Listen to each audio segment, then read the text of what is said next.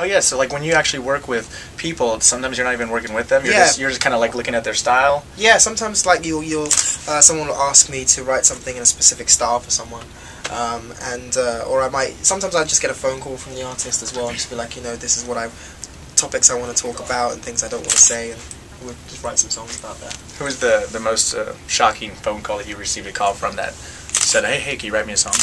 It wasn't shocking. I mean, Busta Rhymes. I spoke to Busta Rhymes on the phone, and he sounds like Busta. Like when he's rapping and everything, he really sounds like. Kind of sounds like he's rapping when you talk to him. Yeah, it's it's mad. Yeah. All right, and last but not least, this is the guy that not only does music, but he does his own fashion, and you know me.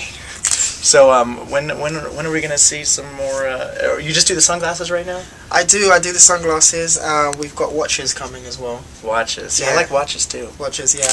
And and there's gonna be some luggage and and various leather bits. But these are the luggage that you can take on the plane. You can take them on the business class plane that you're developing. On Rockstar Airlines. Rockstar Airlines. Yeah.